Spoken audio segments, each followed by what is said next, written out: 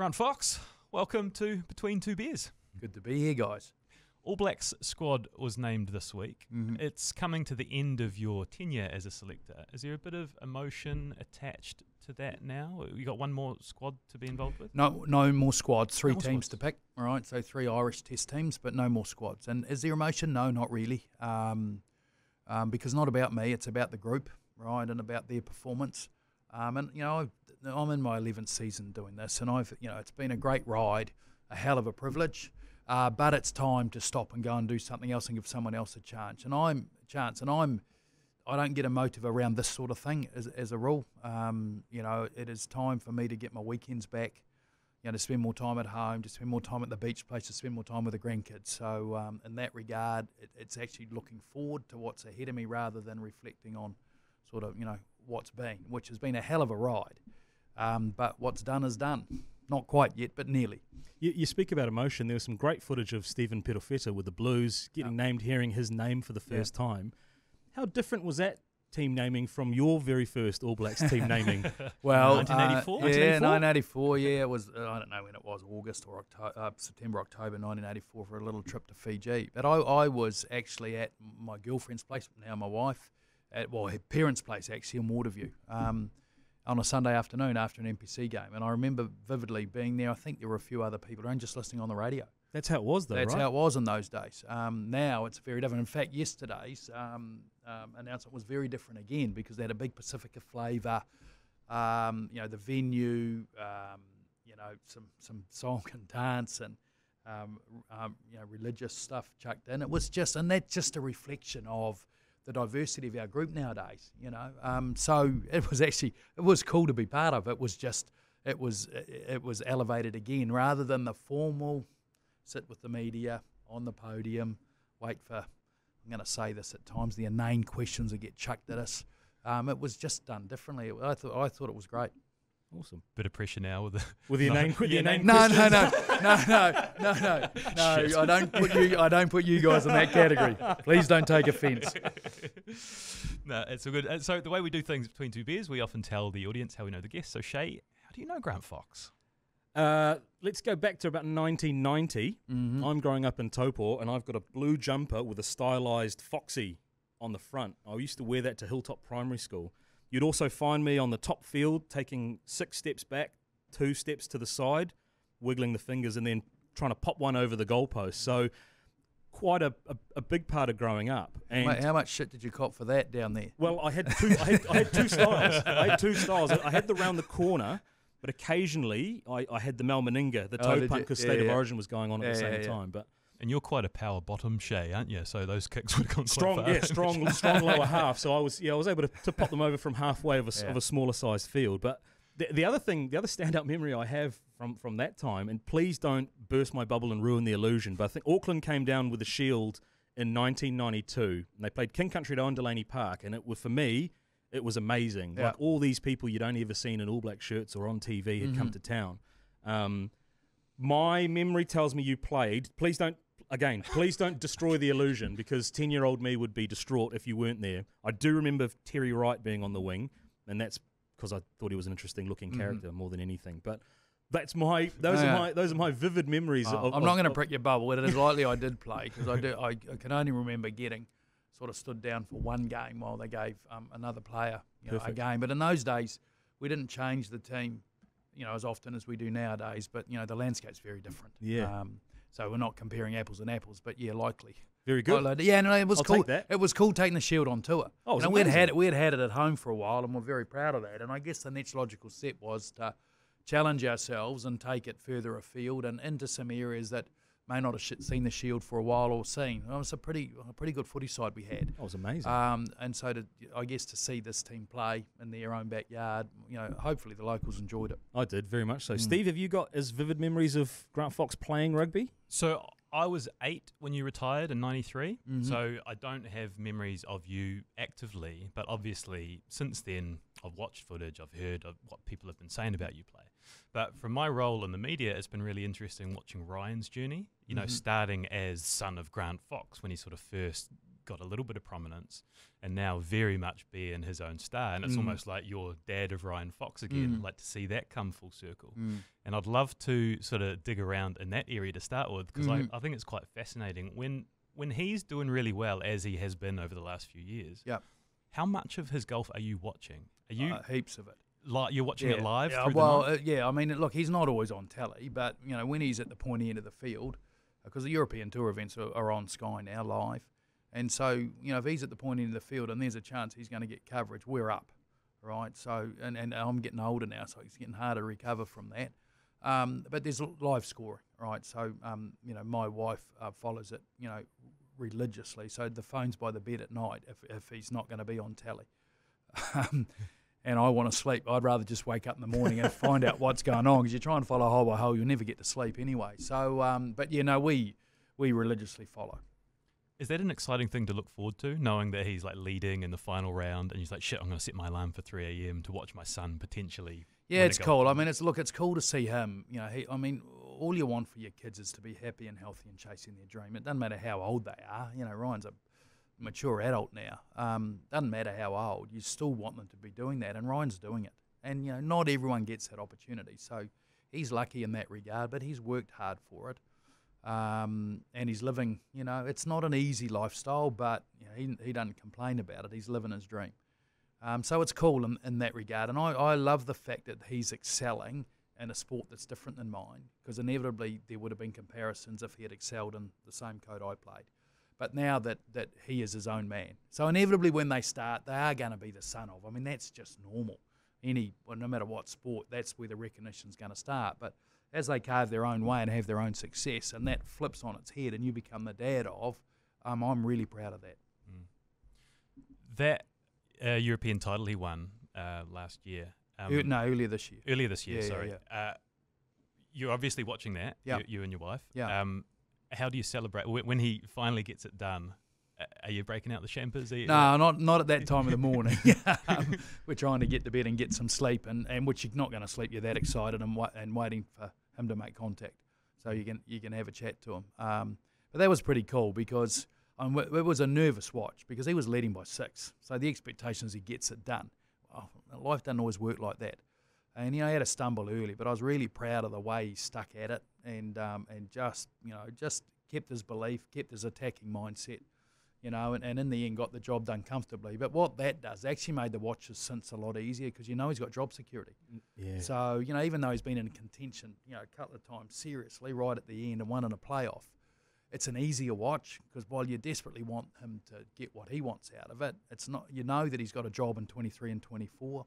Because that's the high-risk thing about what they do, is that each year you're sort of playing for your livelihood.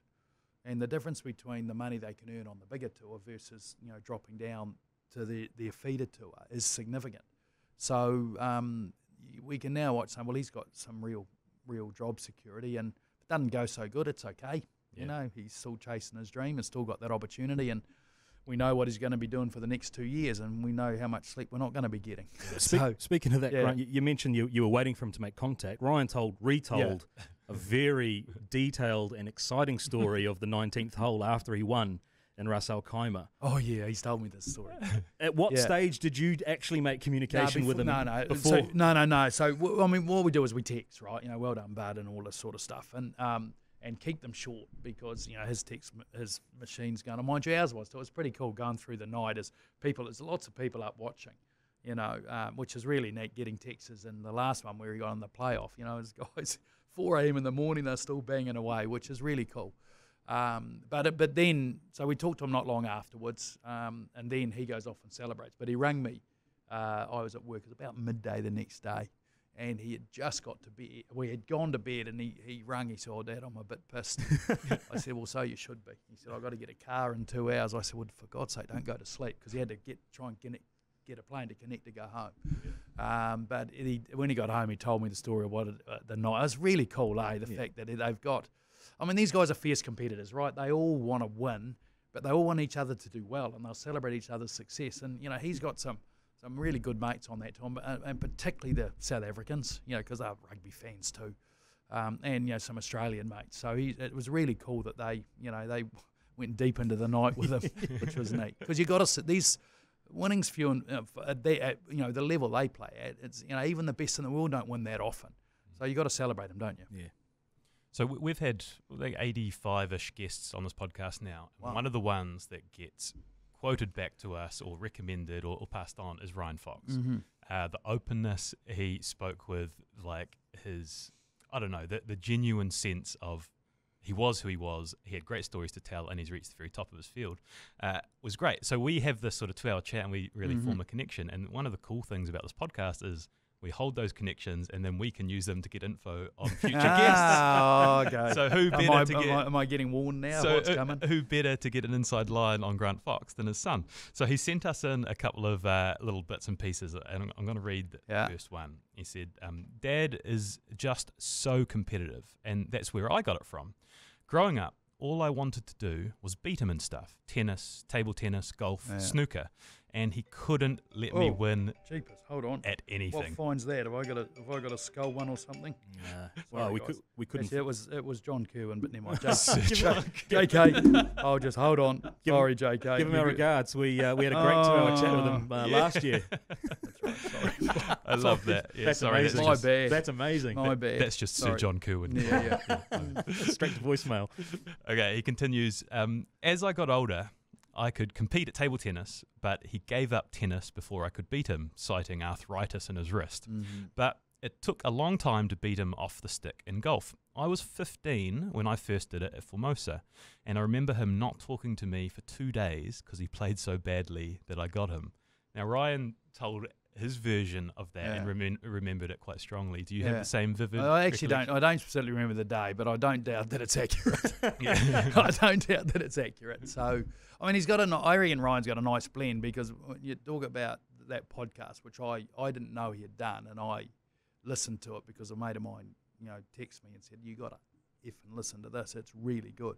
And so I listened to it, and he's really good at dealing with the media, in my view, and he's very level in terms of whatever's going on, he'll talk, right? He's had a bad day, he'll still talk. He's walking down, he's under pressure early on in that event that he won, and he still talks to the media walking down a fairway, and a lot of people might have waved him away. But he's in a way, he's got my competitiveness. His nature it comes from his mother, so it doesn't come from me. So I think he's got a nice, real sort of nice little balance in that way. But yeah, I don't. I sort of vaguely remember the day, and I probably was as grumpy as hell, because you want to keep beating him for as long as you can. Because the moment he beat me in golf, I knew that was it. Yeah. Although now with the handicap systems, I keep reminding him every now and again I might just have a chance under the handicap system, because that's the beauty about golf. You can, no matter your ability, because of the handicap system, which is pretty unique, you can still have a competition amongst mates, depend even if you've got differing abilities. When he beats you at golf, you're obviously quite a tidy golfer. Is that the moment when you're thinking, shit, the boy's really got something here, he could really have a future? Or did you know before that? Oh, look, when he said to it, I mean, it became apparent to us that golf really, it had him, right? It really, it was where he wanted to be. I mean, he was a very good cricketer at school. He played 3 years of first 11 cricket and was very capable. And wasn't a bad footy player. I thought cricket probably was his better game, but he played first 15 rugby. But inevitably, the son of was a difficult situation for him, and he stopped playing rugby when he finished school. Played 1 year of Premier cricket for Papatoa in Auckland, but then really just wanted to chase golf. And I can remember him coming to Adele and I and saying, this is what he wants to do, and we were sort of like, yeah, bud, we love that, but this is a tough gig to crack from little old New Zealand. So maybe we suggest you have a backstop just in case it doesn't work and you need to go to uni and get qualification, which he did. Took him a year longer because of all the amateur golf than it normally would, and he's a fairly smart boy, Ryan, so he cruised through that pretty easily, and ironically it's probably helped him a little bit mentally on the golf circuit. So he came to pro golf a little bit later, but playing amateur golf, going around early in the competition, it was very clear that he was longer than most of them. And could play some miraculous shots, but he was a little bit wayward, simply because he just wanted to crank it. So he learned how to play a whole lot of shots because he was hitting from some incredibly challenging places. So he learned how to hit low punches and draws and cuts and all sorts of things, because I think that's, because he got himself in a bit of trouble. But it's like, well, you can't coach length, so you got to smack it. And then as you want to keep chasing this and you get a bit more help coaching, you can narrow it up a bit and try and hit it a little bit straighter, and that length becomes a real asset. But the other part of it is a lot of his golf early was and I caddied for him and travelled with him around New Zealand, was match play. And his competitive nature and his belief was he could be down or hit himself in the crap and say, Dad, I'm going to make birdie, or Dad, I'm going to win this. Just so it was then I started to think, well, just maybe, this kid wants to dedicate himself. There's a bit of natural talent there, but it's a hard gig to crack. But if you don't try, you'll never know. So, give it your best shot. It's turned out pretty good. Was it easy to separate Dad and caddy when you were on the bag for him on the tour? Early, no, probably, if I'm brutally honest, because you're so desperate to see them want to do well that sometimes you've got to get the emotion out of it. And I probably, because of my competitive nature, struggled a bit with that early, and Ryan would say that too. We didn't always see eye to eye on the golf course early. It's a lot easier now. There's a lot of people around him who can really help him. The thing at the start for me is that he really needed,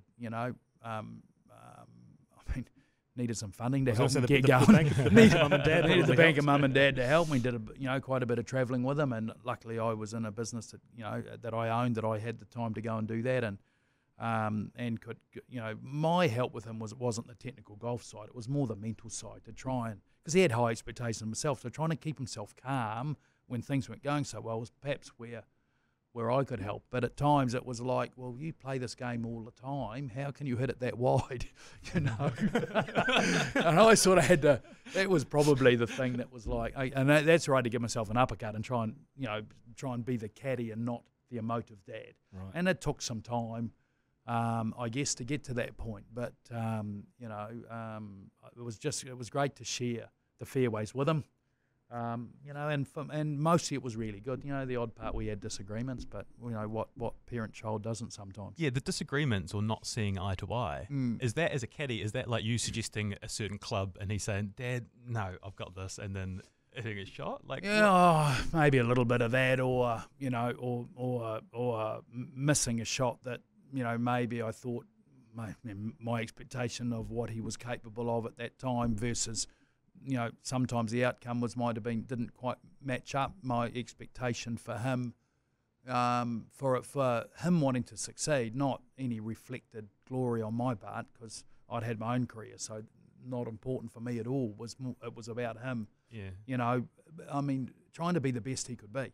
So sorry, I'm curious. Yeah. When you're on the bag and you're caddying, are you also trying to be the best caddy you can possibly be, and like getting external? Yeah, try and do that. But I haven't done it for a long time, right? So I'm trying to remember all the things. But we did a lot. All his amateur days, we went to a lot of places. I know around New Zealand, went to Australia.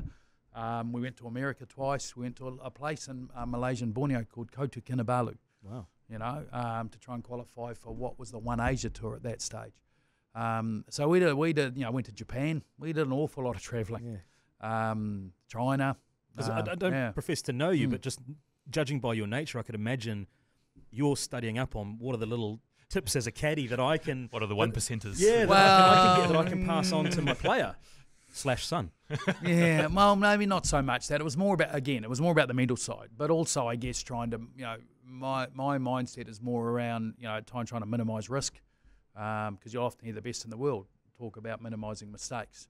And Ryan was all about, well, I'm going to attack like hell. It's still his mindset, really, now. So I was trying to maybe get that's where we were wired perhaps a little bit differently.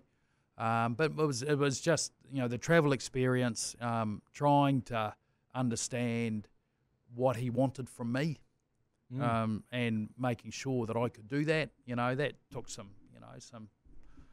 interesting chats from time to time to do that. But then it became apparent that, one, I couldn't keep travelling. When he turned pro, I did the early stuff, but he needed his own team and someone who could genuinely help him. Mm-hmm. So that's when he gets to a point where he has a caddy, a full-time caddy who can do that job properly. I just want to echo what you said before about Ryan and the media. I think he is the best in New Zealand at responding to the media, dealing with the media, having a good relationship. Like you say, he's so open. And in this email he sent, like, he's an incredibly busy man, and he's playing golf and he's flying around the country and he's got a lot on. But he took the time to write this really lengthy email, so I will continue. He says, Dad is not really renowned for his patience, and he has a short fuse, especially on the golf course. I heard this story from my chiropractor years later, and he's one of Dad's good mates. So we're on the course at Mount Maunganui over the Christmas holidays when I'm a teenager. Dad hasn't played too well and had a couple of club throws and plenty of swearing early in the round. On about hole 7, I hit a bad shot and threw my club and had a bit of a tantrum.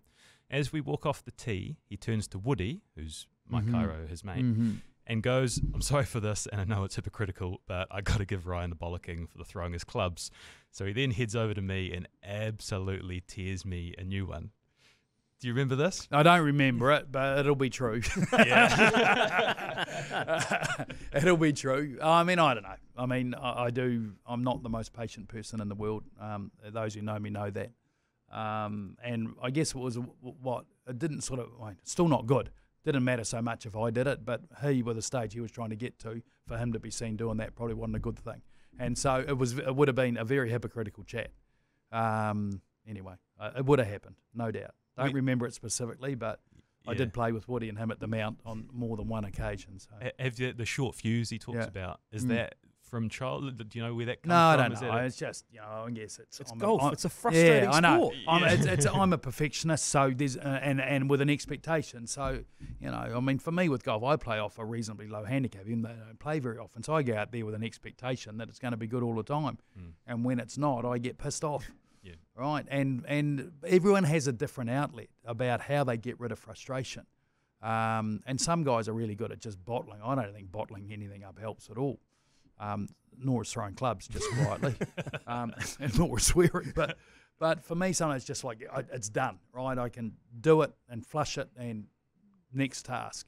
Right, not the best way. I mean, I often watch sports people when things aren't going well and look for the little idiosyncrasies they have and trying to get them out of what an All Blacks would call red head and get them back to blue head, right? So get out of the red mist where your brain's fogged into blue head, which is very clear, right, and focused and task focused. I often watch for little things about, what do these guys do?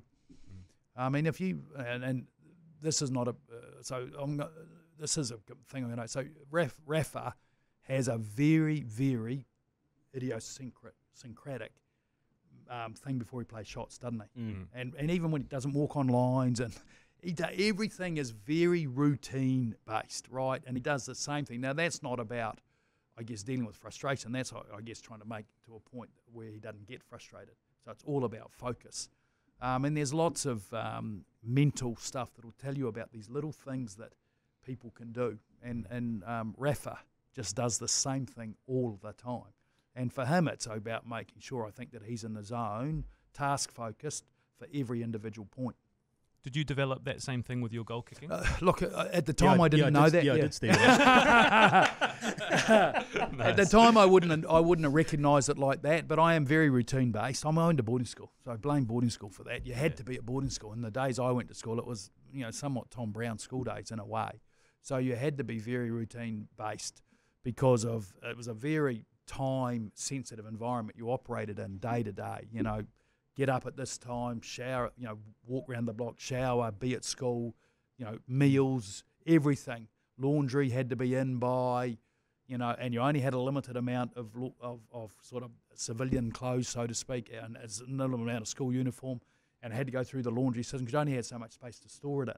So I blame boarding school for this. Best thing, one of the best things my parents did was send us away to Auckland Grammar School, me and my two younger brothers, but very routine-based. I still have that to this day. And that's perhaps partly where a lack of my patience comes from. Is like I like things to be in order. I like to do things. I don't procrastinate. I don't put things off. If something needs to be done, it gets done now or very, very soon. Tick that box. What's next? So very hard. I'm nearly 60. It's bloody going to be hard to change this habit. Okay, that's great. Well, so last one from Ryan, and then we'll move on. So he says He always used to caddy for me and travel around the country and the world following tournaments when I was an amateur. We had a solid group of guys from the same club we used to travel with, and Dad always played the practice rounds at tournaments with us. He loved nothing more than reminding the guys that he was beating them off the stick in a practice round or that he'd outdriven them on a certain hole. He never realised that they got plenty of entertainment every evening when Dad would get on his laptop and check his emails. When something didn't work properly or fast enough, he thought the only way to fix it was either hit it or swear at it. Then eventually I'd hear something along the lines of, "Ryan, come and fix this stupid fucking thing for me." All while the boys were in tears on the couch laughing at him try to whack a computer into submission. Yeah, still do it. I'm a technophobic. I know technology, we need it, but it frustrates the hell out of me, and that's my lack of patience. Yeah. And I can't be bothered learning, to be honest, because I've got kids around us who know how it works. And in my job, I've got very smart people around me who can come and fix shit. So rather than me, I want other things I want to do. So I just I get frustrated and bash things, hoping that they'll fix. And if they don't, I'll ask for help. Yeah. I probably should just take a deep breath and ask for help straight away. But anyway. It's funny, the technology thing, the generational divide, because we grew up with the internet, so we're typically quite good at that sort of thing. But new themes come along. TikTok with Shay. I keep trying to get him a TikTok. Virtual reality's around the corner, and I'm like, I don't know if I can be bothered learning. I'm not bothered with any of it, right? Yeah. I'm not on social media. To be honest, within reason, I tried to read as little media as possible, and certainly not on social media. On the dad stuff, so I've got 3 young kids, and I'm on that journey of trying to turn them into good humans. When you look at Ryan, and like we said from the podcast, he comes across so well. Are you as proud of the person he is as what he's achieved, or like how? I'm more proud of the person he is. He's achieving incredibly well, but he's a good human being, Ryan. He's not not only he's been a great son for Adele and I, and we got a daughter too, Kendall, who's a little bit younger, who's also a wonderful human being. We're proud of what he's achieving, but we're proud of the man he's turned into, because. He's married with a child. He's a great dad, very hands-on, and he's got a neat balance in his life. He's found the balance between this is what I'm dedicated to and when I need to do that, but he's also good at switching off and doing other stuff. And the other thing I really like is he's very connected to his schoolmates. I love that, the fact that when he comes home, they go fishing, they go out to dinner, they play golf together. He's still very connected to them. He hasn't lost them along the way. Which I think is really cool. And man, they give him shit, apparently, on the text machine and social media and that if he's not going well. Apparently, I don't follow it because I'm not on social media, but I gather it's quite humorous. Yeah. As I said, I'm more proud of who he is than what he's achieved, even though he's achieving well. That's so cool to hear. And for what it's worth, he also added that he really appreciated how present you were in his childhood and how that helped shape him. I think you coached every one of his rugby teams right up to first 15, always being there. So it's really cool. My parents were for me and my 2 younger brothers too. We grew up in a farming community in the Waikato. And so we had to travel to play junior rugby and cricket and stuff like that. And Mum and Dad, Saturday morning, always. My father coached teams with Woody's father, right? So, and we had to travel. We had them out of Cambridge, Hamilton, Tokoroa, all those sorts of places around the Waikato, Otrahonga sometimes for the roller mills in those days. So we had to do all this stuff. Mum and Dad were ever present, giving their time, because I don't like sermons, but I'm going to say one thing that someone, I can't remember who said to me a long time ago, and this thing has resonated with me ever since. They said, how do you spell love to your kids? And most people can't answer it. But when you give them the answer, what I think's the right answer, they all get it. And it's spelled T-I-M-E, not L-O-V-E, it's spelled T-I-M-E, because time is love anyway.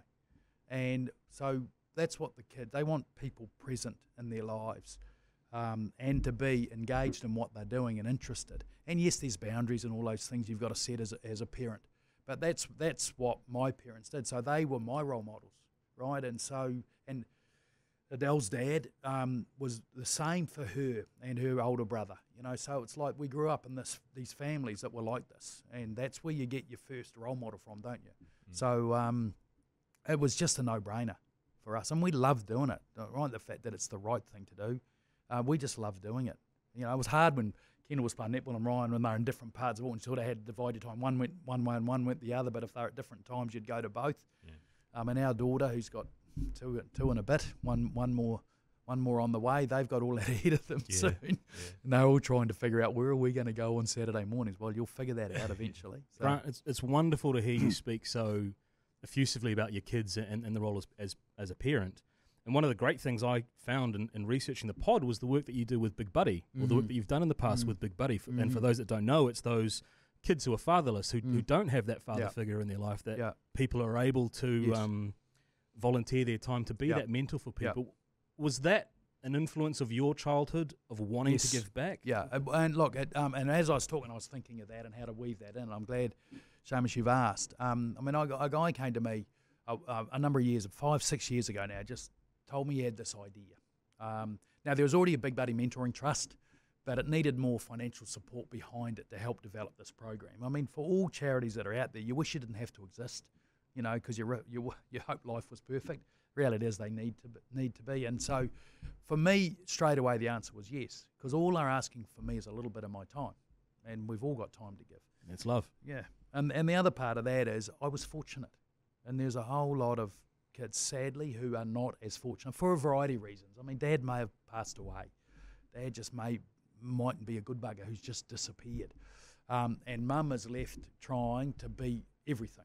And it's tough on Mum to do that, and extended family. So this is about 7 to 14-year-old boys who haven't got a father in their lives, and about a Big Buddy giving their time just to help this young boy with a positive male role model. And I've heard lots of stories. Every time we have a Big Buddy fundraising lunch, one of the mums will come along and speak. And I'm going to get emotional because it's incredible the stories they have and how Big Buddy's helped. So I'm lucky. All I'm doing is giving some time. I'm not a Big Buddy. I'm behind the scenes helping try and, you know, get auction items to raise money and, you know, give time to sit on the foundation, which is the financial grunt behind this, to try and keep building this, to get it. Sadly, there's more of a need for it around the country, and we want to keep growing this thing. But we're sort of, you know, in reasonably small beginnings, even though it's been around a little while, and we want to keep growing it as much as we don't want to, because we wish there wasn't a need. But there is a need, so we're going to keep pushing with it. Well, it's a wonderful thing that you do. It's something that I guess in my own kind of way, I don't have kids of my own. Maybe it's something that I look into. It's just something I kind of do it by default anyway, with a lot of kind of young men in your life. These guys just want someone to turn up, to be consistent. So it's not, you know, it's a couple of hours every weekend or every second weekend where they just build this bond, and they do shit that Dad might do.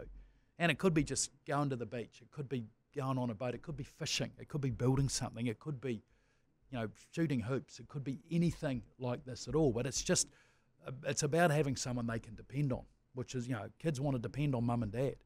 And again, you know, sadly, these young boys don't have Dad for whatever reason, so they just want someone they can depend on. So when he says he's going to be there, he needs to be there. And this is what these Big Buddies do. They are dependable men who are giving back.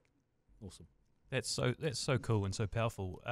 Is it a website, bigbuddies.com or something? Yeah, something like that. I can Google it. I'm not again technology. Technology. It might be .org, I think. I'm just thinking. I know there will be people listening to this thinking that. Yeah, I mean, look. I don't want to be alarmist here, but there's a strong vetting process to go through here, because, you know, the world we live in, we've got to be really careful how we match this up. So, you know, and there's a strong process behind all this to make sure that. The men are doing it for all the right reasons. But yeah, if there's people out there, because we've got more little buddies than we've got big buddies, so if we can get more to match up, that'd be great. I want to pick up on one of the comments you made about how much you loved it that Ryan still has his high school friends and those that interacted with him. Because I want to talk about your friendships, and one of them going back to February 1976. Auckland Grammar School. 2 third formers start their journey together, you and Sir Martin Crowe. Take us back to that start of that journey. How quickly did you and Martin hit it off in third form? Oh, really quickly, because I mean, he lived in Titirangi, but I came from a place called Wotu, which is a little, Wotu was a garage and a school. We lived a mile from it, and it was 9 miles out of Pataru, which was a sort of service town for, timber mill there. But between Potataro and Tiro, or no, the other way. Tokoroa? Well, no, not even quite. You could go the back way to Tokoroa, but it was just 9 miles out. Right. So if you went straight ahead out of Potataro, you'd go to Arapuni. We just turned left and wandered up that way 9 miles out of Potataro. And so, and we're brought up on a sheep farm. And so I went to Auckland Grammar School when it was 1,200 kids. It's bigger now. And I knew one boy, and it wasn't Martin. How many times had you been to Auckland before going to the school? I can remember going to the Scotland test in 1975, that waterlog one. Outside of that, I can't remember going, to be perfectly honest. So, and so it was daunting for me. But sitting beside a kindred spirit with a very strong interest in sport, and we just hit it off, right? And we just kept hitting it off, and we developed this great. I'd go and stay at his mum and dad's place because you get about 4 weekends out of term. So most of those weekends were. Most of them at Martin's mum and dad's place, Dave and Audrey, out at Titirangi, and we used to get in this little car called the Flea, which is a little Toyota 800. That's all it had in it, with a muffler on top, because his dad was into, God's sake. Anyway, I don't know how that bloody thing went, but and we just, we would play games of cricket with dice. We would play cricket with a little miniature bat and a squash ball in the hallway. It was always about cricket with Martin, obviously, and I love my cricket. And I played first 11 a little bit with Martin at school, but we just developed this incredibly competitive, this friendship. But we were incredibly competitive. We played school tennis doubles together at school. We never played singles, we just played doubles. I think Marty at one stage was the school squash champ. I mean, this man was incredibly talented. And we got to the end of our school years in the 7th form, and we had this bet. I don't know if you've got that in your notes, but Marty and I had this bet as to who would play the most test matches for our countries and our respective sports. And it was brash, arrogant schoolboys, and he was much more likely to achieve that than me, to be blunt. And in the end, we were both lucky enough to do that, and Marty played a lot more tests than me. But 77 v 46, yep, I think it was. Yeah, and I can remember, and I'm going to try and not get too emotional here because I'll break down, but at the end, towards when I'd finished, Marty, this function I went to where Marty was doing a book or something, and I brought an All Black jersey that I'd signed, and basically, Marty, you won, right, and presented. But he gave back to me a pencil drawing of Lords, which was a very special place for him.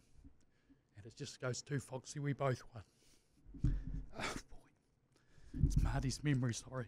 And that hangs at home and has pride of place because he's a good man. I love the thought that two of New Zealand's greatest sports people can have a friendship like me and Stephen do. That is just a normal friendship. Yeah. Because from the outside, you see two people who have achieved these amazing things in sport, but you strip that all away, and it's two guys that have been mates since they were 13. Yeah. Spending time with one another and caring for one another. And we enjoy it. But and we both love golf too. We play a lot of golf together. Jesus, that was competitive too. He is a good golfer. So Ryan and I competitive. I think Marty and I were worse, to be honest. But and then he didn't mind a red wine, and I don't mind it either. The sad thing is that as we're getting to our age where golf was about the only thing we could really do too much of anymore. Share each other's company and drink wine. That it just got, that got denied. And Marty, he, in Lorraine, he had found a soulmate. I guess it took him a while to find, the absolute right match for him, and they didn't get enough time together. Really sad. But I have, rather than, even though I'm emotional and I'm sad about it, try to dwell on all the good stuff because we had some great times. 40 years of friendship, right? Yeah, we did. I'm interested in, New Zealand's best batsman, 3rd and 4th and 5th form Martin Crowe. Mm-hmm. Is he created this image? Are people at school taking notice that this kid is going to be a real deal? Do you remember watching him? Cricket was phenomenal. I think in the 4th form he was in the first 11, and the 4th form could have even been the 3rd form. They played at Christchurch Boys High, and he scored 190 odd as a 4th former down in Christchurch. It was pretty apparent he had immense talent. And I can remember in I'm pretty sure it was my 7th form year, might have been my 6th form year, can't exactly remember. And on a Friday night, after school, Marty'd go for batting practice, and I was the fighter who had to chuck the ball, bowl it, whatever. I don't think I got a bat, and it was just Marty preparing. And in the space of 3 weekends, and I won't remember the exact detail of this, and I'm not sure. And we were playing against men's senior A team because we had men's A sides because we had a pretty useful first 11 cricket side. Marty got 240 odd, and the next week got a 5-for, and the next week got 140 odd or something in 3 weekends. I mean, wow, because he wasn't a bad bowler either. He was. Yeah, it was very apparent to me that he was going to be a cricketing genius. And as you guys both rise to the top in your respective fields, are you always watching when you can his games, and is he coming to watch you? Always following. I mean, as you get older and your own lives sort of take over and you get busy, you see each other less and less. But that doesn't change the friendship at all. It just means you have a little bit less contact. So the time you're together is almost that little bit more special. And often those times together were over, a game of golf and, a shared a glass of wine afterwards. I don't know. We talked about Martin Crowe as a genius. He wasn't just a genius sportsman though, as well, right? Like he revolutionised a lot Cricket of Max. a lot of broadcast stuff. Well, yeah. I mean, Cricket Max was his invention. That in a funny way now is probably T20, isn't 100%. it? So he was always thinking of ways. The sport that he was deeply passionate about is how can we get this better? Because when he started to work, I guess for Sky behind, not only in front of the camera but behind the scenes, it's like, well, how do we make this better? Well, how does this appeal to the audience? How do we grow and make this game more interesting? And look, he was the guy who got actually first in rugby on television on Sky. That's what I was going to. He did that. Yeah, that was the point I was going to make. He understood. He understood it. The passion that people have for their school, their secondary school, and they want to see it. Well, yeah. To give you an idea, I mean, this may not be well known, but Marty clearly was a genius cricketer, but he also played first 11 soccer at school. And then at the end of the sixth form, he said, I'll play rugby. Next year he was in the first 10 rugby team and scored a bucket load of tries. We had this little bit of almost ESP going. Because he's a big man at school, Marty, 6'2", and, he was quick and competitive. And, we had these little things about calls would go down the blind side in the days where I was a much more effective runner than I was as I got older. And we won a championship that year, and Marty scored a bucket load of tries. So, Did he used to do the old cross kick, have I read that right? Oh, more actually go down the blind side. Right. What was called the wipers kick, a little bit, but usually maybe down the blind side and chip or grub or something in behind, because Marty's innate ability to see where space was and get his timing right to chase something through, or run onto a short pass or drift out onto a wider pass. He's just... you could see how his hand-eye was, you have to be to play at the level he had. So he almost had that in rugby. He could see it, that it's very, very quickly. I love thinking that maybe there was a teacher at Auckland Grammar that realised what they had. These two little mates who were just like best friends. One would go on to be one of the greatest All Black number 10s, and one would go on to be the greatest cricketer. Like, just to know that shit, these two have actually got something a little bit different. You think Mr. Tucker thought that about us when we were sitting at Hamilton Boys in tutor class? Maybe. I don't know. Actually, a guy to ask that might be a guy called Roger Moses, who taught us English at school, and he went on to become at Wellington College. He was the head man, and there's still, there's been a little bit of contact over this long period of time with Roger. And he might be one who saw that. Maybe. I mean, I remember a guy, Jock Bracewell, maths teacher at school, revered at Auckland Grammar School. I mean, the guy who had a massive influence on Martin and me was John Graham. No question. Auckland Grammar and all its histories only had about 6 headmasters, I think, bugger all, over a 150-year history or something. It's ridiculous how, and they take a lot of time to make decisions about who's right, and then they leave the leader there for a long time. And John Graham led for a long time, and he was a massive influence on both of us. Just the man he was, but he was a compassionate man, but a very, very strict man in terms of boundaries and expectations. And he had a really nice way about knowing when to kick out the bum, and actually give you a little bit of, or give you a bit of a motivational talk, or even almost give you a little bit of a cuddle. He was a great man, John Graham. We're so similar that those. You talk to Ryan about the importance of those high school friendships. The way you talk about Martin and that sort of those formative years that making you the person you are. Like, it's so important, isn't it? It is. I mean, we have. I mean, the Auckland Grammar teams, first teams we played in. We've had reunions every 10 years. So we had a 40th one recently. Now, not quite everyone made it, but, end of last year we got together and had, and a mate who owns restaurants, we just went to one of his places, and some guys came from around the country and some who were overseas couldn't make it, but we just got to get together. Graham Henry was that coach. Our manager's, still with us. He helped organise the whole thing. Alan Ford, because I went to Fawley, I was the captain of the team. We sort of had a 20, a 25, a 30 and a 40. So it's neat that most of us are, we still know each other. We're not necessarily that connected because we've all got our own things we're doing in life. But when we get together, it's not hard to go back and reminisce. I'm quite interested. It's not exactly the same parallel, but again, in researching the pod, we both watched the Grant Fox "This Is Your Life." Mm-hmm. Did you have any idea in that room that Bob Parker was going to come in with the book? No, not at all. Amazing. No, not at all. I mean, my parents knew, my wife's parents knew my wife, and Ryan knew. He was very young, and I found this out afterwards that they were promoting this, and obviously there was a lot of work going on behind the scenes, unbeknown to me. And every time there was an ad came on telly as they were building up to this, right, Adele would go and change the channel at home because she was worried that Ryan had blurted something out. And Ryan would have only been, when was that? We did that in 94, right? So Ryan would have been 6, maybe getting close to 7. So, yeah. For those that don't know, This Is Your Life. So you all gather in this big sort of room, and there's celebrities and high-profile athletes everywhere, right? So no one knows who it's going to be, and it's going to be this big presentation. So you're sitting there, and he sort of starts. I was watching the video last night too, and he starts walking around the table, and he's teasing a few, and then he sort of lingers over you, and then you're like, oh, okay. Because this is going to be a big night for me. Did that go out live? Yeah, I think it does go live. And I think that was wrapped around an Auckland rugby dinner or something, wasn't it? That was the smoke screen for it all. Yeah, and you don't, and then you sort of then all of a sudden it's a This Is Your Life production, because we didn't know till we got there. Maybe some other people around Auckland rugby knew, but I certainly didn't. And then all of a sudden Bob appears beside you, and you are the subject. So it was.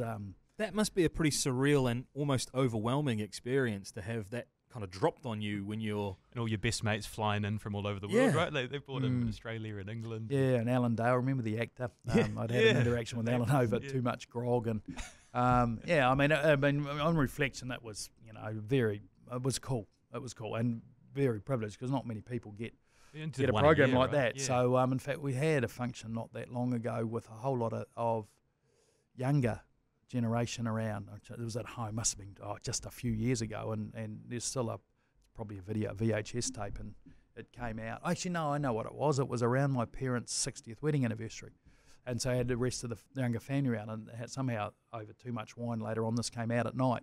Yeah. So it was quite nice to see the nephews and all that, sitting around having a squiz at that. The last scene on that is brilliant. It's Ryan in an All Blacks kit at Eden Park kicking goals. It's like, for who he is now, it's so cool to have that sort of... He used to love it. And the days you could run on the field afterwards. Oh, how good were those days? And even there was just, the All Black thing. Yes, they were talking to Ronnie Clark, and we just got talking about Ryan, but and this again in reflection about Inga, because Ryan used to come in the dressing room, and the guy I used to run to all the time before me was Inga.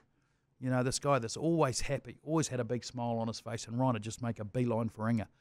And so he was a regular feature, as some of the other kids were in the dressing room too after games. So yeah, memories like that are pretty cool. You talk about just an Inga, what do you call it? Segue. I didn't realise, but as a Pacific Islander, someone growing up of colour, I didn't realise the impact that his passing kind of actually had on me. Like, he was the first person I remember seeing in an All Black shirt that looked like me. Yeah. And I was like, man, he's amazing. And then when he passed, I was so upset by that. Yeah.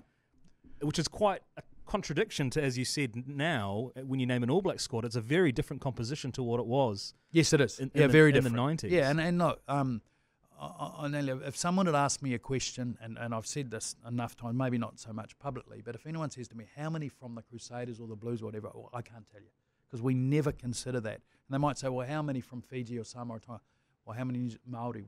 Can't tell you, don't know, because it's not how we look at it. We just look at talent and what we think we need for our group, and we pick on that basis. Don't care. None of the other stuff counts. But what was, we had the privilege of going to see Inga lying in his casket, a group of us.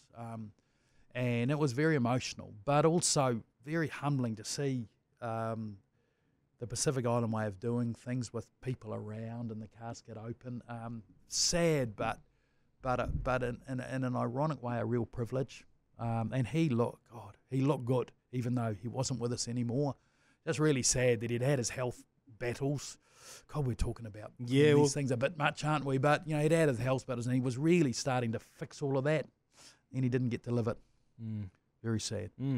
Yeah, I remember I was really affected by it. It was, and it just goes back to that childhood heroes and those role models and those influences. Yeah, that you had growing it's up. also a time to remind you got to live life, eh? It's like if someone says, "Oh, what about this?" "Oh, I'm not sure." Just do it. Yeah, because sadly you just don't know what's around the corner. I mean, Warnie passed away recently. He's a good mate of Ryan's. Yeah. That really affected Ryan. It's affected a lot of people around the world. So it's just a reminder that, life's short sometimes, too short, so just live it. Yeah. Thank you for being so open about this stuff, by the way. This is a really cool conversation to be in. The other friend I want to talk about friendships, we've closed that loop, is JK, the guy that just put up your phone before. Yeah. That relationship dynamic, you're playing together, and then you become an All Black selector, and he becomes a pundit. And at times, his job is to perhaps pick away at what decisions you've made. Like, how's that dynamic behind the scenes? That's fine. I think that's why he was ringing. Got to get some content for the breakdown tonight. JK and I talk a lot. And look, we are brutally honest with each other. We can argue cats and dogs, and it does not affect our relationship one bit because we appreciate our honesty. And this goes back to when we were playing. JK's answer to problems on the foot of the field was give me the ball. My answer most of the time was no. Give me the ball, no. Joe Stanley, no, I didn't have neck problems, like looking at this, Joe would just say, give me the ball. And so this just goes back to, a desire. We were competitive. We wanted to push ourselves to be the best we could be. We wanted the team to be the best it could be. And, JK's belief in his ability and his talent, well, give him the ball. Little did we know what was going on behind the scenes because we didn't know. That came out later, and we talk about that a lot now. But we've remained. He's got a place at Waihi Beach. Had one there a long time. We bought 15 years ago. So I talk to him a lot on the phone. I see him a lot. The punditry thing sometimes is a conversation. Can I help you? Yeah. What's that about? And we can just be on. We don't have to agree. We've always had this philosophy is that we don't have to agree, but we tell each other we love each other when we finish a debate. And we don't debate very often, but I just love the fact you can be brutally honest with a mate, and it has no effect at all. In fact, in many ways, it keeps us close. After you've finished listening to this, go and listen to the Sir John Kirwan episode because it's 2 hours and it's one of our favourites. Oh, yeah. It's fantastic. And I always talk to people. I was like, he's basically been the top of his field in 3 different fields. He's been one of our greatest ever All Blacks. He's done more for mental health than perhaps anyone in New Zealand, in the male areas, certainly. And he's probably our best rugby pundit. So he's mastered these 3 fields. But I'm interested in his mental health, which he shared a lot with us on that journey. You were obviously close to it. You knew. No, I didn't know. You didn't know? No, I didn't know. And because I guess it's not something. I saw something recently where he said that, did your mates know? No, and they're pissed off with me because they didn't tell me. I didn't tell them, and I didn't know. It's only when he came out afterwards. Was it All Blacks Don't Cry? It's only became then. But I got this enduring memory about the mental health because he's been rewarded. His night is about services to mental health, not rugby. Rugby might be part of it, but it's to mental health, and he absolutely deserved that.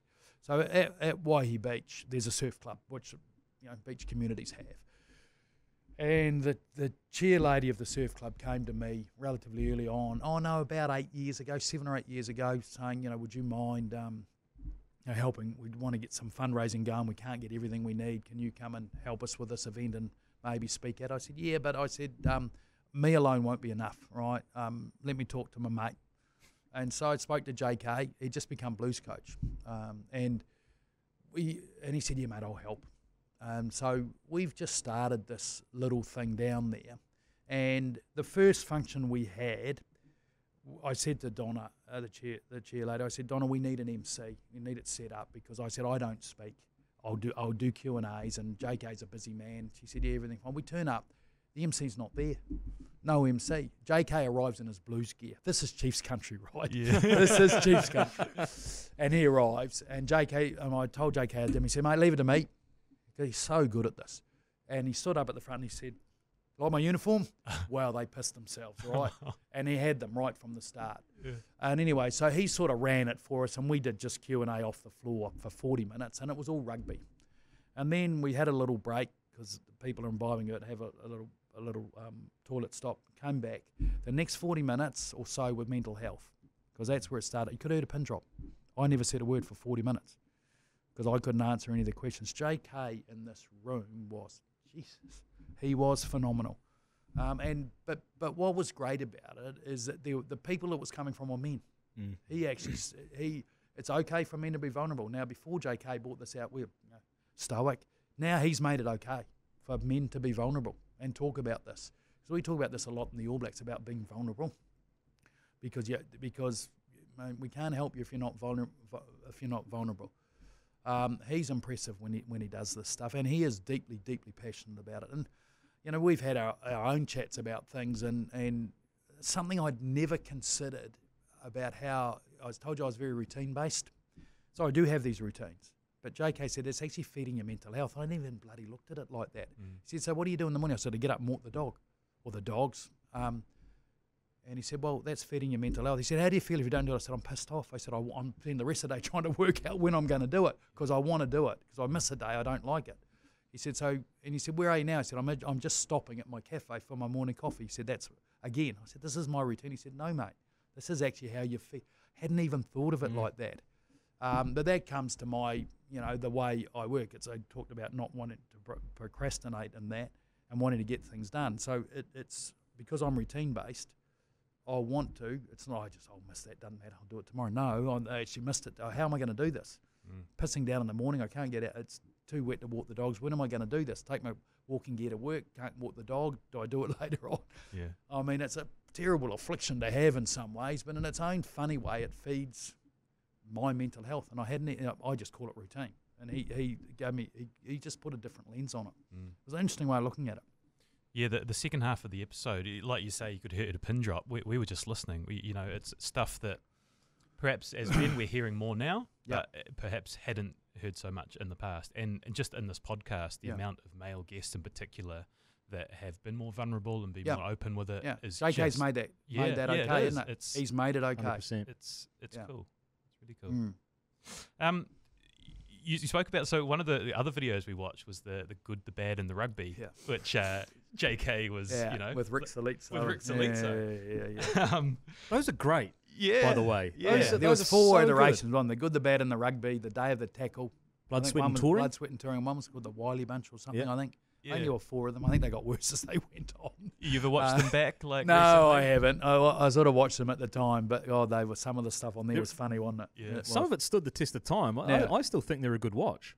Well, I can remember, this is going to sound terrible to the way the rugby culture used to be, but when I was helping out on the Blues many years ago, and one Saturday morning we were staying at a hotel near Avondale, and went get out of the hotel on match day morning, go for a little walk through and a coffee somewhere, and on the bus they were showing one of these videos from one of these tours, and as I got off the bus, one of the players came up to me and said, geez, you guys drank a lot of piss, didn't you? But it's just the way it was. I've said this to a number of people. Just the way it was, yeah. It's the moment. It's a moment when they reflect on something that's happened in the past. It was a moment in time. Yeah. It hasn't aged. Aged that well. No. But it was a moment in time, and the hijinks, like the little skits that you would film on tours, they're great. Yeah. So, and anyone that's been on a tour, they know how boring they can be. So you have to make your own. Yeah, fun. well, they did, and we had some guys who just, what are they going to do? Lie in their room and go stir crazy, or actually, we had a committee structure, and guys were responsible for different things, and gave them a focus outside footy and a responsibility to the group, and you were expected to, to actually do your job outside of playing footy.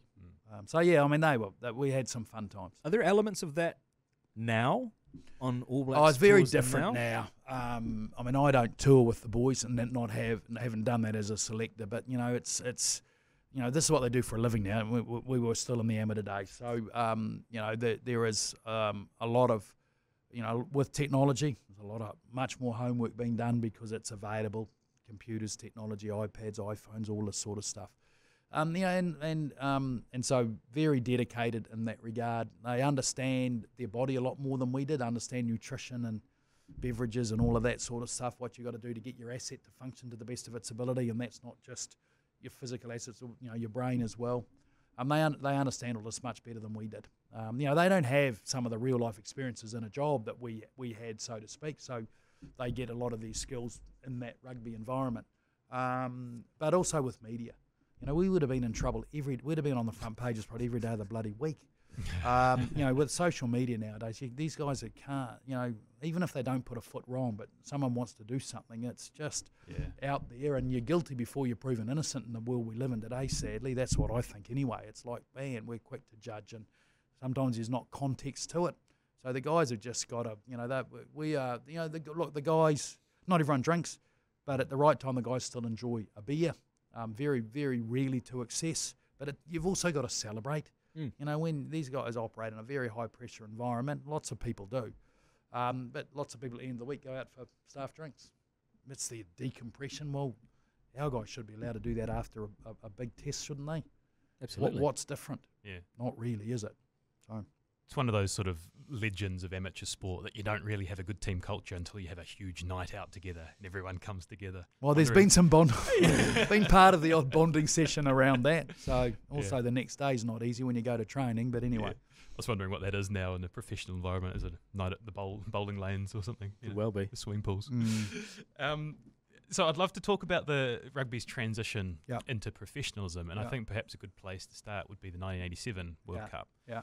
And my understanding, I was 2 at the time, so it's all sort of looking back, is that the tournament kind of was half-filled stadiums and the public weren't really sure about it when it started. And maybe JK's try against Italy set things off, and by the end it was a juggernaut. Yeah.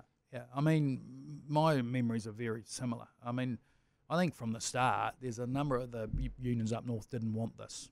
Right, it was a real battle from a group of Southern Hemisphere and trying to get someone from up north to get the numbers to support it. I don't know enough of the background, but something like that happened.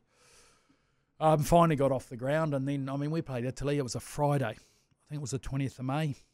Someone will prove me wrong here, and I think it was a Friday again. Someone will prove me wrong. And we were, stumbling along. Eden Park was only half full. You're right. And the first try was a penalty try. And then I think Michael Jones scored the first real try. But I do generally think the thing that lit that tournament up was that try that JK scored. That all of a sudden, and then we turned off and we beat Italy heavily, and we got on a bit of a roll, and this thing just built and built and built to the point where we had some I think stadiums mostly full, some incredibly good games. I mean, that France-Australia semi-final at Concord Oval in Sydney was just about as good a game of rugby as you'll see, I reckon. Because Australia, I guess, were expected to win and France won, so we had them in the final. And then a full Eden Park, Saturday the 20th of June. Ironically, Ryan's wife's birthday. Yeah. The day, actually, she was born that day. Yeah, wow. As I understand, So, it's a little bit of irony there in that regard, but I don't even know if that's the right word. But, so it built and built, and look at it now. Man, it's a big, big event logistically, and it's a key revenue driver for World Rugby to underpin its 4-year cycle to help try to keep growing and developing the game. That's why you heard, who was it recently? Was it someone suggested that it might be hard for us in the future to ever host this again, simply because of the importance of driving the revenue. That in our little old market's going to be hard, and you go to the big markets in Europe, man, they can they drive some revenue out of that. You talk about little old markets now. Yeah. I love the thought of little old market in 1987 when you're staying at the Pounamu over the North Shore. You compare the hotels that the All Blacks stay in now to anyone who knows the Po. Yeah. That's where you stayed, right? Yeah, but we didn't know any different. Yeah, but we didn't know any different. Po was great. Swassi, the manager, we were well looked after. So, I mean, we didn't know any different, right? And so, yes, it's changed. And the boys, the Park Hyatt's the latest one they're in. It's a pretty flash hotel. But that's the world they live in now. But am I right in thinking, and I think I've heard you retell this, that when you left on the morning of, or to prepare for it was the first time that you kind of had fans? Yeah, at first the time I hotel? can remember fans standing out in numbers, like a couple of hundred or so, outside the hotel waiting to see the bus off. The first time I can remember that happening, right? And then the drive to the ground was pretty nuts too, to be honest. So, I mean... Did you have a sense of occasion at that time? It was the first Rugby World Cup final. Yeah, well, no, we did. I mean, it had been growing, and it was interesting because story's been told enough. But Brian Lahore, rest his soul, was our coach, and he, we did well early, and BJ didn't want us to get ahead of ourselves. So after we played Argentina in Wellington at the end of pool play, where do we go? Up to a little. Oh, actually, might have been before Arja. I can't exactly remember. Little place called Puranoa, which is in the Wairarapa, not far from where he lives. Just wanted to ground us, make sure. So we went into this little community, got billeted. Oh, really? No hotels, got billeted. Yeah. I'm pretty sure I was with Wayne Shelford, and just got billeted. And it's just so. That's amazing. Yeah, that's incredible. So the guy, we just arrived at this community hall, massive gathering, right? And all of a sudden, up on stage, this family. That is so cool. Yeah. It's just BJ had this great feel for. And, if we were getting a bit ahead of ourselves, he was going to make sure we didn't. Dame Susan Devoy told a story of getting billeted at a squash tournament in Adelaide. Oh, really? And there was an outhouse, and she had to take a piss in the trophy that she'd won. No similar stories in the Wairarapa. I can imagine Susan telling that story unashamedly. God. We need to bring back the billeting system. I think we should. No, he isn't gracious with Dame Susan. No, I can't. Look, there probably was. I mean...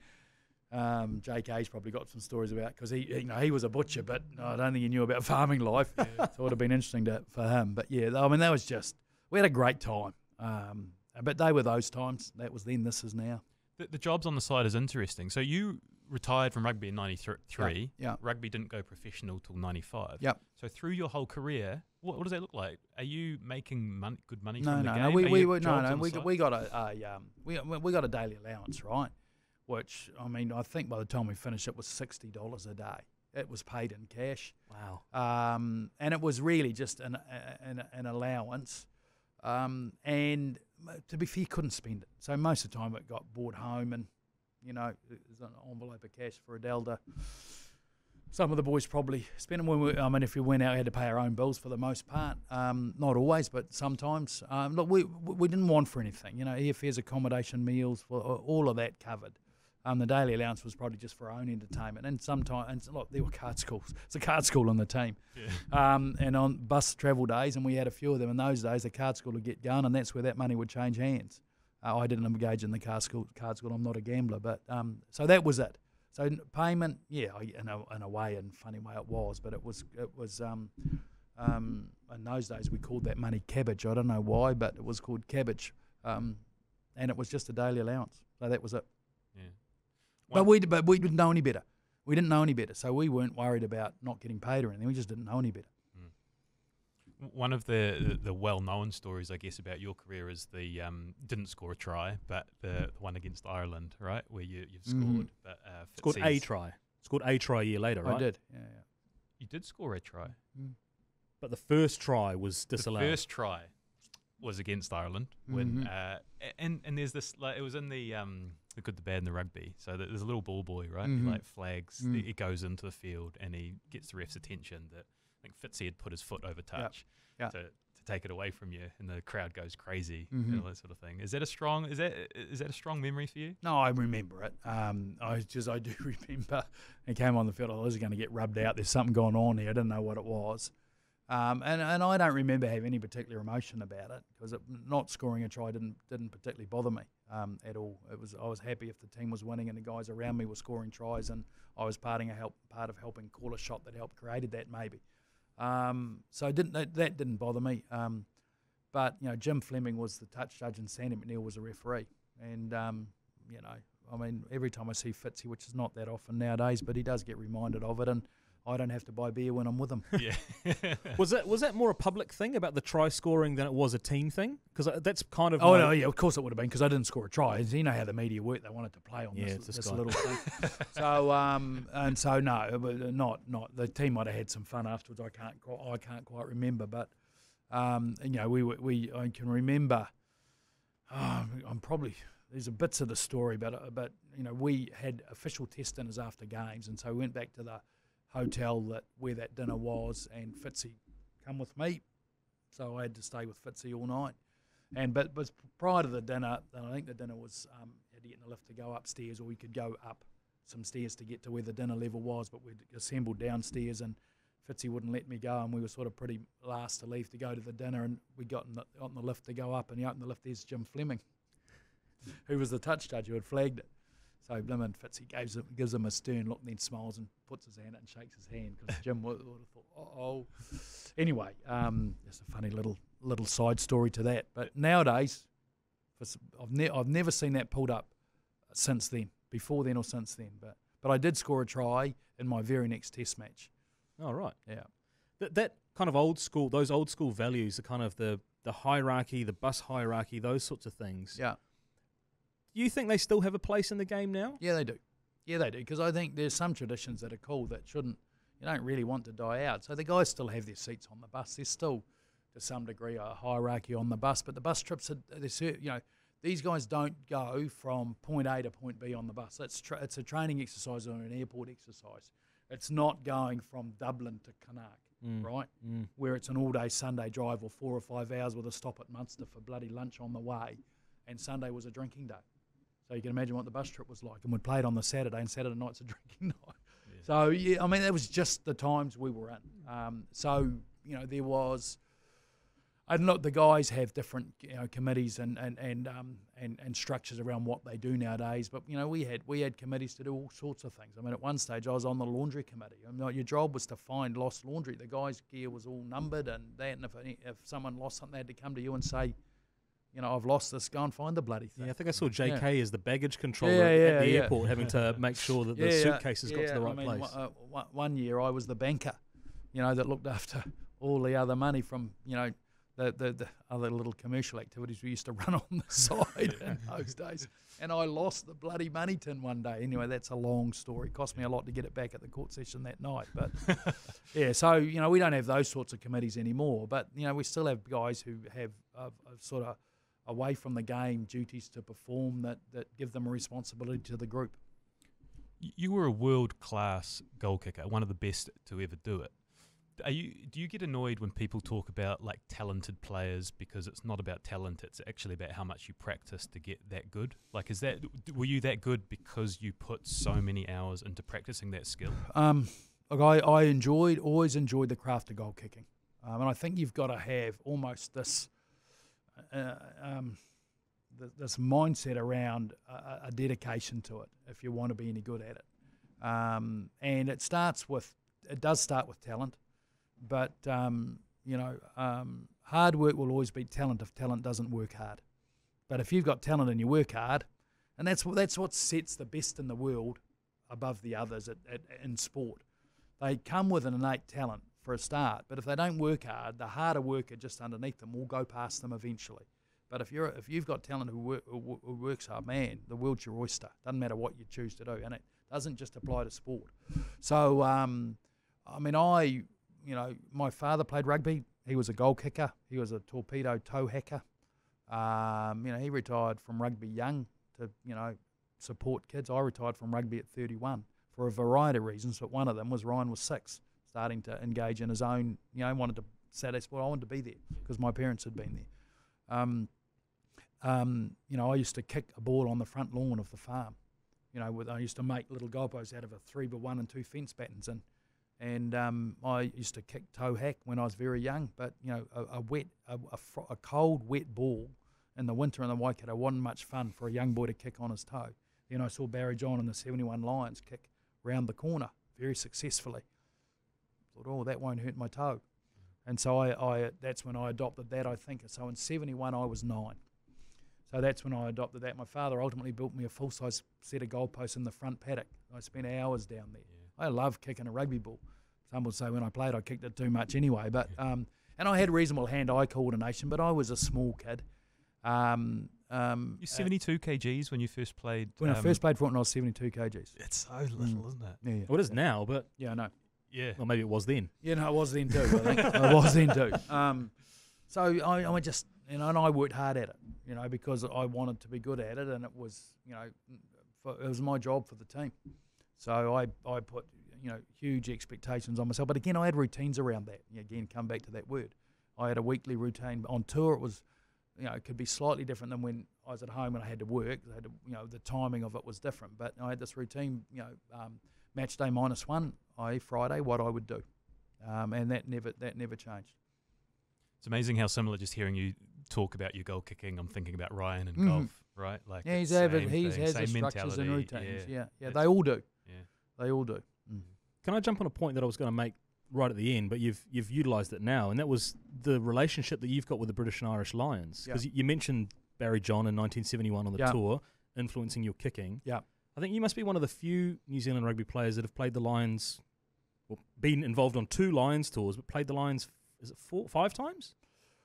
I played the Lions 1, 2, 3. I played the Lions 4 times, right? And so 1983 was for Auckland. So we played them. Reasonably crucial drop kick that you got. And then 93 when they toured, and I was in the All Blacks and played 3 tests against them. Right. So 4 times. 4 times as a player. 3 times the All Blacks, once for Auckland, and then obviously in 2017 with the All Blacks, but as a selector. Because one of our early episodes was Dwayne Sweeney, who mentioned how special it was for him to get the opportunity to play against the Lions. Yeah. Why is it that special for rugby it's unique. Players? They only play every 4 years.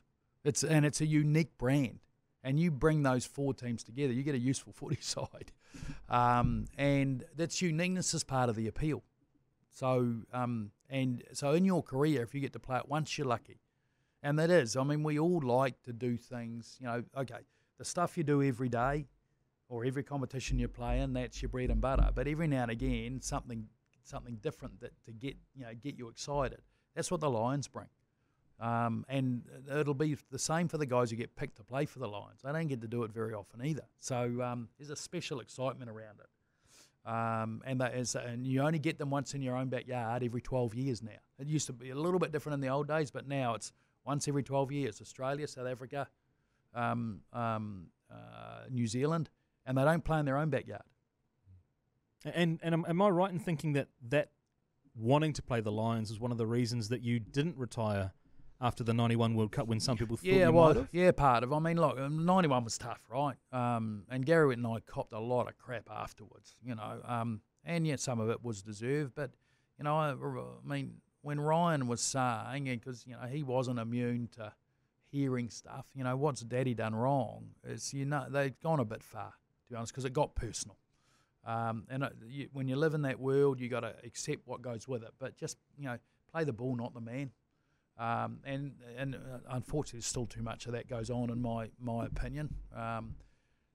Social media is a big part of that. But that aside, I took time to reflect. I was going to retire. I'd had enough. Right? I don't need this shit anymore.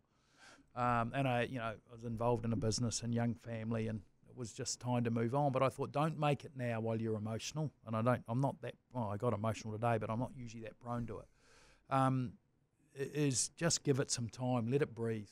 And I'm not going to let the naysayers push me out of a game I love. I'll make the decision when I want to go, not them.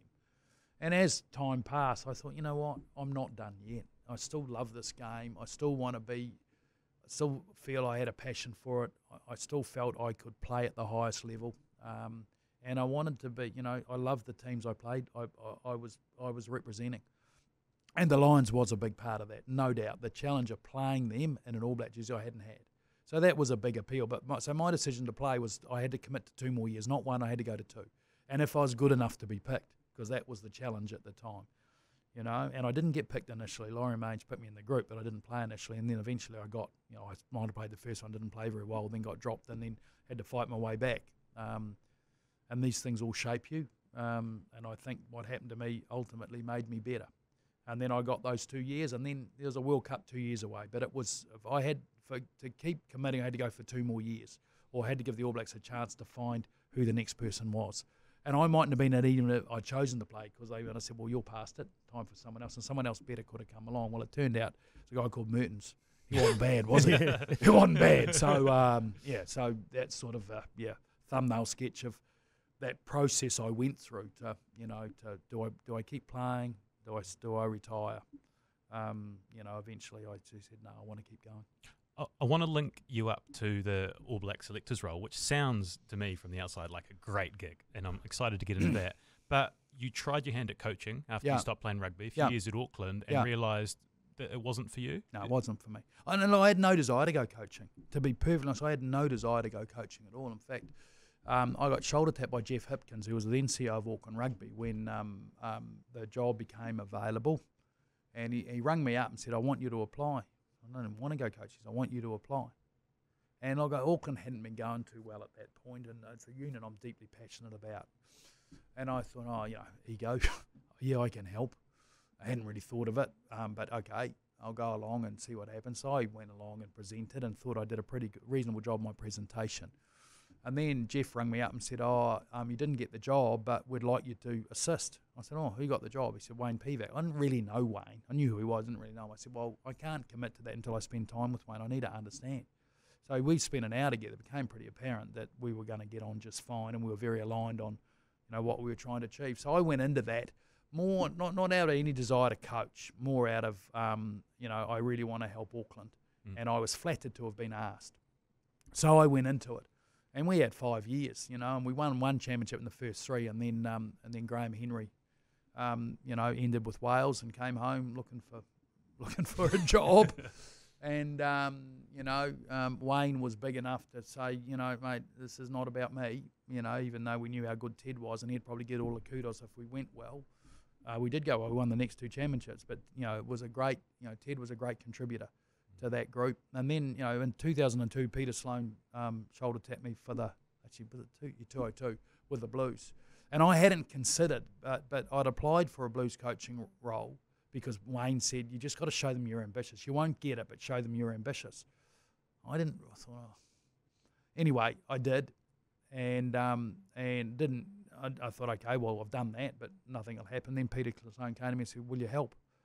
It's like, geez, I've applied for the job. I've really got to do this. I can't say, well, actually, I didn't do it for that reason because I didn't think I'd get it. Then I sort of found out at that point, coaching wasn't for me. And it's sort of, the best way to explain this was when in 2000 and, end of 2003, when did I stop with Auckland? 99, 2001, 202, 202. 203 was when I stopped with Auckland. I remember walking out in Eden Park with Graham before we played Northam, which I think was a last round robin game, and I said to Ted, mate, I'm giving this up. Because I'd had 1 year with the Blues and stopped, because that was really hard on the family. It was a rugby road show for 7 months, 7 days a week. And I wasn't present at home. And so I told Peter Sloan, I can't do this anymore. And I said, I don't even know that I really like coaching, to be honest. Anyway, I did 1 more year with Auckland because we were committed to it, and Auckland was easier because it was just domestic and home without it. It wasn't 7 days a week, and it wasn't all the travel. And I said to Ted, I'm going to give this up. He said, I'm not surprised. I thought, I thought he'd try and give me a chat about staying involved. Yeah. Why do you say that, Ted? He said, well, in my experience, guys who played at the highest level struggle with coaching because you don't feel like you got the influence you have when you're on the field. And he's dead right, because that's the bit I didn't like with coaching. You sit up in the box and say, what the fuck are they doing? We didn't train that during the week. And you didn't have the same level. When you're on the field, you felt like you could influence it, right? And the coaching box, everything you do to help the team prepare, and then what'll be will be. And sometimes it wasn't always, you always get what you want. And I really struggled with that. And so the emotional roller coaster, that's how I describe it. I didn't like it. I had that as a player, but I had an outlet on the field. As a coach, you didn't have an outlet, right? And so at the end of it all, you knew why you did it. And when you didn't get what you wanted, so what the hell am I doing this for?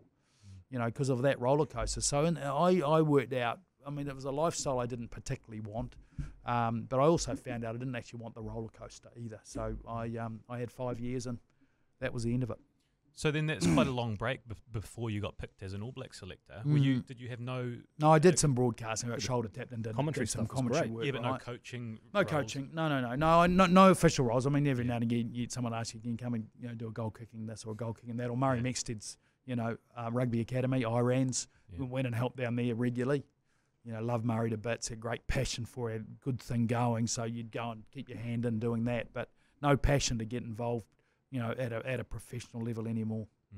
So the All Black selectors thing is quite unique. It's like to rugby in league, really, right? Cricket. Like in cricket, yeah.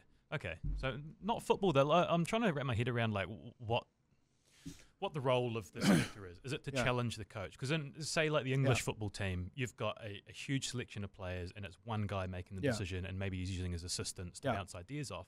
Why is that not the same for the All Blacks? Well, I think that for my role, it comes out to what Steve wanted, right? So I'd been doing some broadcasting off and on, or commentary work, and then at 2011 World Cup I was done, right? That's it. It's time to just get rid of all of this out of my life and just leave rugby behind for a little while, right? I'd still be interested in it, but just not be involved on a day-to-day basis at all. Great Sky Sport ad, by the way, for the 2011 Rugby World Cup commentary. It's brilliant. I'll link it in the show notes. Thanks very much. It's amazing. Thanks, Seamus. Then I got a phone call from Steve. Right, so he's applying for the job. I got a phone call from Steve, and I still remember exactly where I was. I was driving up Bond Street, coming to the lights with Sandringham, New North Road at Eden Park. Foxy, Shaggy. Now, I didn't know Steve very well, but I'd seen him around the traps when I was travelling doing commentary work, and he was helping Graham and Smithy out. And, he was going to his interview within a few days, and he said, mate, I'd like you to be a selector. And I made a phone call out of the blue. Hadn't contemplated, hadn't thought about it. And straight away it resonated, though, because in a way it's a team I love to bits, deeply passionate about. I was, again, flattered to be asked. And all of a sudden I thought, you know what, there's a way I can stay connected and hopefully contribute, stay connected, but didn't require all the time that coaching did. So I went home and spoke to Adele, and it's like she thought it was pretty cool that the team you had played for, that I did have a chance to get involved coaching-wise, and I won't download that. It was a question Graham asked me, but that I turned down, and then he went and got Wayne Smith, which was a much better outcome. But that I could be involved in without all that time commitment. So he said, you got to do this. So anyway, and Steve defined it like this. He said, I need someone outside the group who's independent who can challenge us. Was what you said. He said, because we can get, we're with these guys a lot. We can get emotionally quite close to them, and we just need to make sure that we've got someone, who's challenging us, challenging our thinking, making sure we're not getting too loyal at times. Right, and as tough a man as Steve Hansen comes across, he's a very compassionate man too, right? So that was the role, still the role that I performed, into my 11th season. So there is there. I mean, New Zealand cricket adopted that with Gav Larson in a way, I guess when I think they expanded their selection group and they got someone from an independent point of view who wasn't in the day-to-day setup. They haven't done bad, have they, the Black Caps? So seems like a great gig. It seems like a great gig. You get to watch the rugby. You've got a real but you're still on that table. roller coaster, though, eh? That's still the bit that and there's a massive expectation. We get that. We've lived it, right? We get it. But mate, we're not immune to feeling that criticism when you don't get what you want, because we all like to be liked, don't we? Yeah. So dealing with that is still something that's not easy sometimes, Because I said to you before, some gets a little bit too personal, and it shouldn't be like that. I love the fact that our rugby fan base is deeply passionate about this team, and they care enough to have an opinion, right? Let's just make sure that we just get the balance right between what is a generally held opinion and a challenge of, a selection or a thing, and just leave the people out of it and just talk about the job, the role. Just on that point, one of my favourite movies of all time is Moneyball. Yep. Billy Bean, selection based on statistical criteria. Yeah. Has that crept into the role of a selector? Is that a consideration? Yeah, it is a consideration. But you know what? If we use stats to select the side, a rugby side, it'd change every week. It would. I can remember being told, and I look at the stats, but I don't read a massive amount into them unless we're in a really tight contest with a selection. They'll become a little bit more of a factor that we'll consider, from my point of view anyway. Going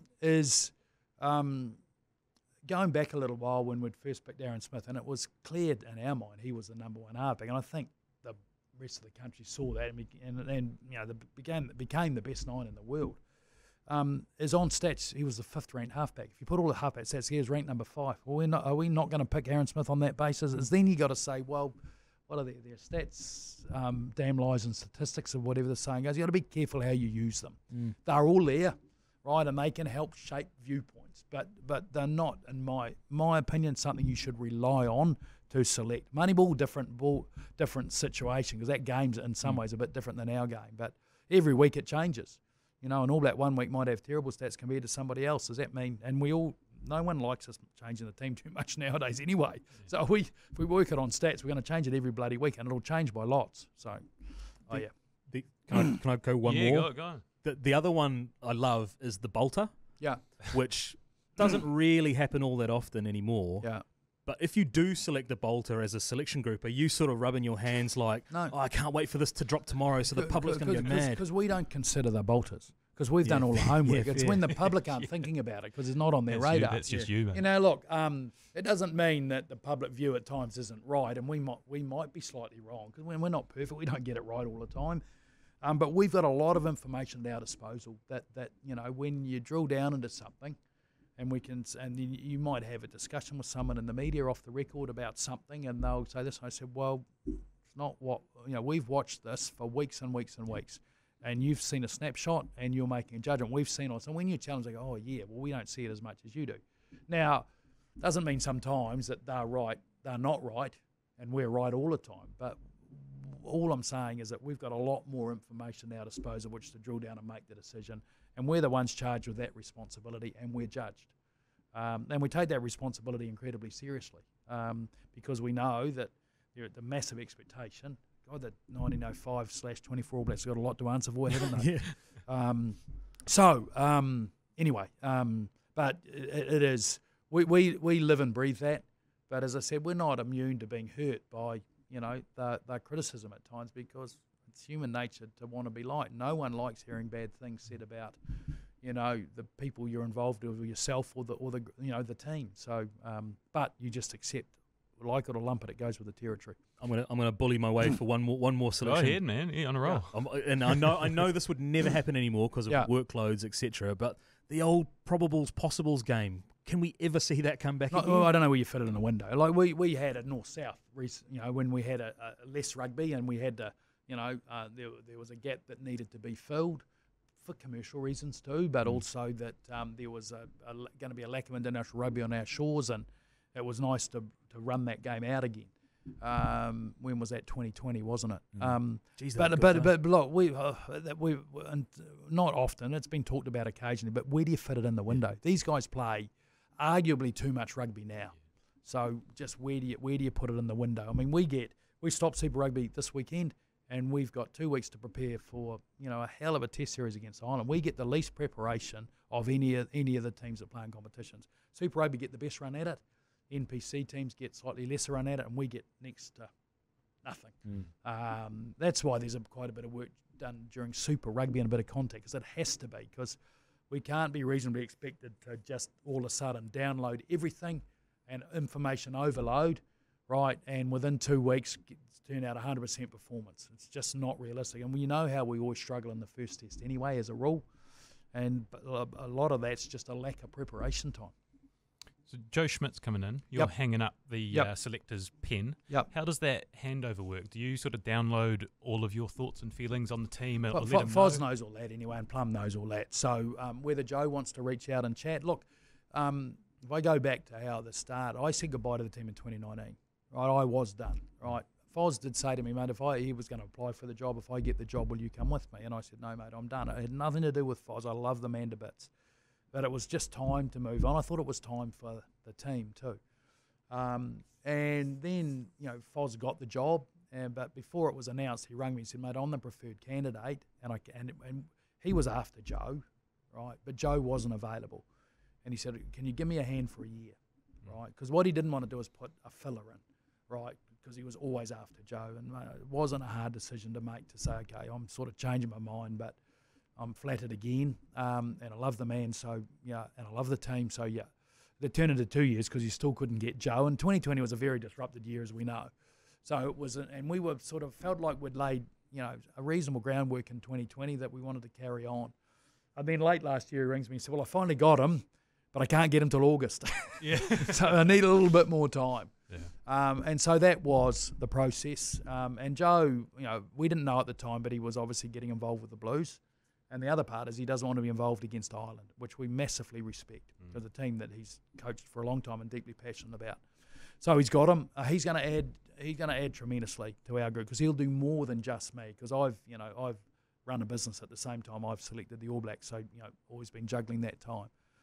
So that's the process. Joe rang me when he was going to become available and said, "What does it involve?" So we had a chat for a long time about all of that stuff.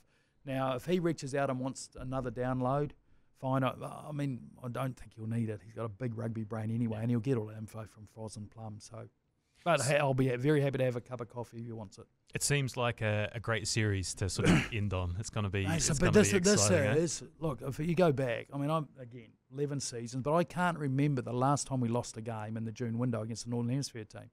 So someone will know, Train Spotter will know, but it probably goes back quite a way. But man, this Irish team's seriously good. And then we got 3 against them, and then we got Africa twice in Africa. In all my time involved as a selector, it's not been this tough a start. Yeah. So it's brutal, but we don't have a choice. So we're going to find out pretty quickly, aren't we? So, but the guys are excited by the challenge. We know we've got to grow our game. I don't think our game's gone backwards, but I think other teams are coming forward, and that's good for the game globally. Take your All Black eye patch on and look at that. You want a test match sitting on the edge of your seat? Well, you're going to get more of them now. But if you want to sit on the edge of your seat and get the outcome you want all the time, well, you're not going to the right game because they call them test matches for a reason. Yeah. So I think that's where the balance is. You want to be sitting there not knowing the outcome, but you want your team to win. Well, can't sit.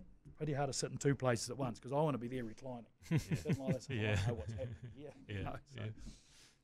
It's been such an epic chat and it's gone in so many different directions. It's been great. We haven't even you mentioned there your business. Yep. We haven't even talked about that, but you've had an incredibly successful business as well while you've been coaching and selecting and things. And it's Monster Vision, right? Monster Vision's the company it trades under. It goes back, and I've been involved in this industry for over 30 odd years now. Yeah, you would have seen some changes. Yeah, I used to when I first we got married in 9th of March 1985, and by October I was working for Adidas, which was under the Lane Walker Rudkin banner at that stage. I was a sales rep. I got made redundant. It's like, geez, I just got married. This ain't going to play out too good.